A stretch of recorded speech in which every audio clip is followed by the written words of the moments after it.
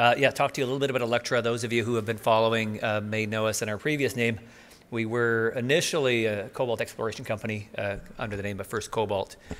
Along the way, we acquired a refinery, and that quickly became core to our strategy. As you'll see, that next stage of the supply chain is devoid of any activity beyond us here on the continent. And with the big push towards onshoring, it's evident there's a huge opportunity there for us. We were just in BMO yesterday, part of that conference, and for the first time, they had OEMs there, and I think we met with 4 or 5 different auto companies.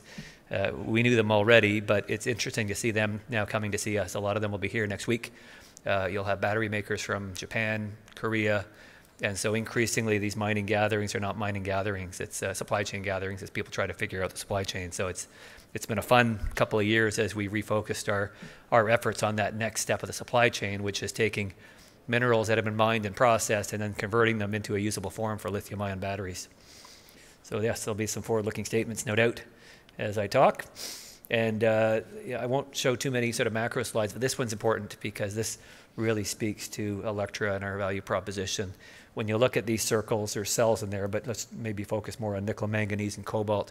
The blue portions there represents the proportion of refining that's currently taking place in China. And for those of you who are following the Inflation Reduction Act and what that means to the auto supply chain, if U.S. automakers want to be qualified for that $7,500 vehicle credit for EV sales in America, you can't use critical minerals that were processed in China. And so we're all waiting for the rules. The rules should be coming out in a matter of weeks in terms of what that means. Is there grandfathering? Is there a phase-in period or whatever? But it certainly has magnified the importance of the onshoring and doing that quickly. And a few of the OEMs are a little bit more front-footed. We signed a 3-year contract with LG Energy Solution in the fall for 60% of our production, of our first phase of our production, and I'd anticipate more transactions coming in the months ahead. But this is important, and it as the rules become more pronounced, again, sourcing the minerals and having the cell plants and assembly plants doesn't quite complete the circle. So we'll be a part of that, as you'll see. So for us, it started here. We acquired this asset late 2017 as part of a roll-up of some silver and cobalt assets in northern Ontario, 5 hours north of here, 2 hours from Sudbury, Temiskaming Shores, or New Liskeard, as some of you may know it, and what we called the Cobalt Camp back then. The assets, we've got a royalty over the old land package, but we've vended them off to Kuya Silver, and we kept this asset here. So 150 million of replacement value for what you see, green energy, ample water, indigenous and community support, a history of operation, and a refinery that historically produced cobalt and nickel in a carbonate form, not the sulfates that we need, as well as some silver doré. So a great launch pad, 600 acres from which to grow. Too small for our plans, but it gives us kind of half of what we need. And so the step growth for Electra is to start phase 1 with cobalt refining, then go into recycling, and then we've been invited to build a second refinery in Quebec, north of Montreal, in the Bécancour camp, and I'll come back to that.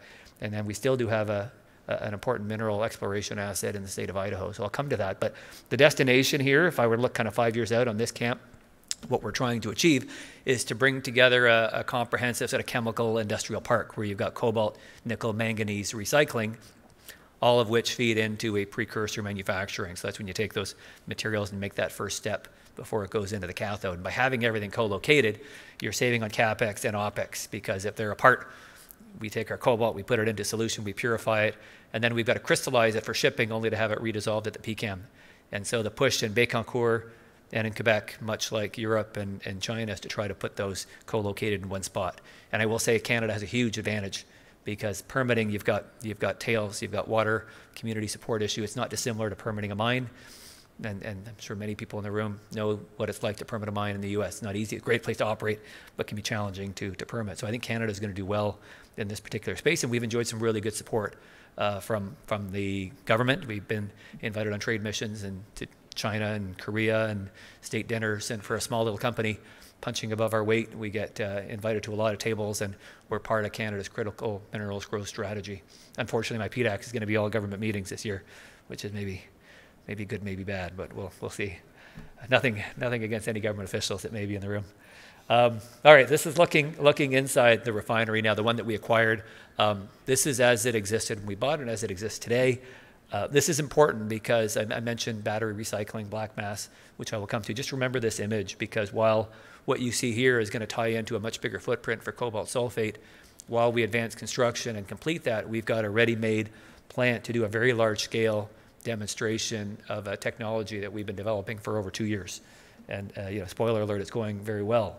But when that's done, and when we resume and complete construction of the cobalt plant, the strategy is to produce 5,000 tons of cobalt. So targeting EBITDA of about $2 a pound, so that's about 22 million US of EBITDA during phase 1. And then phase 2, a couple of years later, expand that to 6,500 based on some of the equipment we're putting in there right now, which would get us up to a 30 million of annual EBITDA on a normalized run rate. Feeds coming from the DRC, as it is for most of the world. So there's Glencore, China, Mali, ERG, 4 big mines that most of the auto world is buying from, so no different for us. Instead of having that feed go from DRC to China and then back here, it goes from the DRC to us as the sole importer and processor. And then on the other side, as I already alluded to, we've got LG Energy Solution as our major client. A couple of MOUs as well that are in the works, so you might see more of that. And as the previous speaker alluded to, we are seeing downstream investments in assets, and I think it's almost expected now that future supply contracts are going to have some measure of a strategic investment. And so that's first and foremost in our minds as we look to future contracts. And the last bullet, 250 million of replacement value once we're done our project. So well in excess of our market cap, but we're in that construction period. So once we ramp up, we'd hope to realize some of that value on an EBITDA multiple basis. All right, so here's the asset again. All the land you see here, we pretty much own. So hydroelectric power near Lake Temiskaming. So availability of resources, people. If you know New Liskeard, you're sandwiched between Rouyn-Noranda, Timmins, Sudbury, so a great area for workforce. We've got rail access and lots of land upon which to grow. And with the construction, you can see where we are as of December, as of today, really. The main building that you saw on the previous slide is on the left. The steelworks that you see coming out of the back, that's the crystallizer circuit. And on the far right is solvent extraction. So the process, unlike Sudbury, this is not pyrometallurgy. We're in the world of hydrometallurgical processes, so no stacks, no heat. This is all chemical based, so a clean, high extraction process. And when you think of the steps, it's 3 steps basically. You're bringing the material in, it's a leach process, and then it's solvent extraction to get the desired purity level, high purity level, and then you crystallize it. Bunch of stuff in between, but those are the 3 major steps in our process. And you can see here, this is the 250 million kind of in process. We're underway, and we got bit by the supply chain bug like everybody last year, and supply and cost. So we're a little bit over, but we're on track for producing later this year.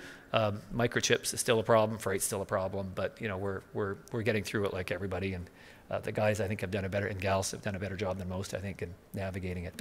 And then you get the overview. I think I've walked you through most of it, but one of the advantages we have as we go from cobalt to recycling and so forth is just leveraging, scaling up. One maintenance shop, one assay lab, one maintenance crew, and superintendents and so forth. So the $250 million spend for a cobalt plant might be matched by a $50 million spend for a recycling plant. The power's there and the roads and so forth. And so as we're able to spread that fixed cost over multiple product lines, there'll be ever more efficiencies that'll come into play for us. All right, black mass. So black mass, just to back up a step, black mass is what you get when you shred a battery. And so important distinction to be drawn between the first stage of battery recycling, which is where you collect the battery, remove the charge so it doesn't catch fire on you, remove the casing, and then you're crushing the cathode and the anode into a powder, this black powder that we call a black mass for obvious reasons. The graphite renders it this color, but then it's got to go somewhere. And where it goes today is mostly China or to Glencore's smelter in Sudbury. So 90%, I believe, of the batteries today that go through this process end up in Sudbury at a pyrometallurgical facility where the graphite's fuel, so you don't recover the graphite, you're not recovering the lithium, not sure you're getting much in the way of manganese, but you are getting your nickel, cobalt, and copper. And they pay based on the nickel and cobalt content. So hydrometallurgy, everything comes in the same way, comes in as black mass, and you put it in solution, and then you're going through various extraction steps, and you're targeting everything. It was once thought that manganese wasn't worth recovering. Well, no, think again, we're getting there as well. And so we started this process with a view, again, 2.5 years of testing. We have Hatch on our process. We've got SGS We've done dozens of lab and bench scale tests. Now we're doing it on a scale of a ton a day in that plant that you saw, and a lot of benefits to do it in a large scale live environment like that, a lot of learnings to be had. And we started this just after Christmas, really. We started to recommission all the old circuits. The team's done a really good job, and where we are right now, it's the couple of firsts. The first to do it at this scale. As I said, there's a lot of lab-based events going on around the country, but on this scale, we're the only ones, and we're the first to do an MHP product as well. And so proud of the team and what we've accomplished. I will say that the grade of that MHP, we do favor higher cobalt materials coming in, but we're getting grades that are close to 40%, and the market standard is kind of 35. The impurity levels are well within the spec of the sales contract that we've got in place. So knock on wood, we'll have our first product shipment and revenue here soon, once we fill up a container. But that's going really well. And then we've got other streams, the manganese, we've got a copper product that are not pure, but they're saleable. The lithium circuit is a small one because we never had lithium recovery in this plant, so bear with us as we account for what that looks like. But we're getting everything, the graphite as well, a very high quality graphite product. So we'll have more news on sales contracts and whatnot. The main targeted elements right now are the nickel and the cobalt, and we're getting product, I think, every other day starting to accumulate. So it's not so much how much money is it going to make, is this a technical success? And if it is a technical success, what does it mean for Electra in the race to install its capacity upstream and downstream? And so the business model for us is not to build a big refinery to process every battery in sight. It really is to perfect the process and partner with our downstream partners. And I think the future of battery recycling is not the shredding. The shredder can be built right next to a cell plant, and there's a dozen of them going up in the US today, but you build your shredder next to that cell plant, a lot of the product that's going to be coming to market in 2025 is going to be battery scrap. Up to 10% of the material going through a cell plant could find its way in recycling. And so you don't need to be big, you just need to be good. And if you can create that closed virtuous loop, then a hydromet plant loves consistency. So if we're taking 811 scraps from an LG or a Stellantis or whomever day in, day out, you get to steady state, and it's a margin opportunity. And that's, I guess, one other difference with mining is we're not trying to play the commodity. We're trying to earn a consistent margin, whether it be cobalt, nickel, recycling. We let other people take commodity risk. We earn the margin. Here in North America, we partner, and it becomes a nice, hopefully dividend-paying company once we get through all our CapEx. Bay Concourse, I mentioned this as well. So the next leg of growth, in addition to Ontario, this big park is well at hand. GM and POSCO, as well as BASF, have committed about $400 million or so of investments. We're expecting to see Ford and EcoPro formalize an announcement here as well. So what this means is you will have three adjacent cathode active material manufacturing facilities looking for material. Vale has announced that they're going to build a nickel dissolution plant here to produce the nickel sulfate, and on that same plot of land, Electra is working with the government to carve out our own space. We've got to do an engineering study, but we've got an indicative letter of interest. They want to see a Canadian company build this plant rather than a foreigner, which is why we were approached. And the funding opportunity under the Strategic Innovation Fund of Canada, as well as Investment Quebec's own mandate, is to see anywhere from 30 to 50% of the CapEx covered through the public purse through various mechanisms that they have. Unlikely to be 50, but heck, even 35% CapEx makes for a very attractive entry point. And so the discussions we're having here with one of the three parties would be a 10-year contract with an investment to accelerate our production or our development here so that we could build a plant, have it commissioned for 2026. So stay tuned. It'll take a little while to negotiate these, but we're pretty encouraged by the welcome mat that's been rolled out and some of the strategic interests that we're seeing from the downstream. And then the last asset, maybe a redheaded stepchild. Now we're into mining again. So we've gone from chemical back upstream.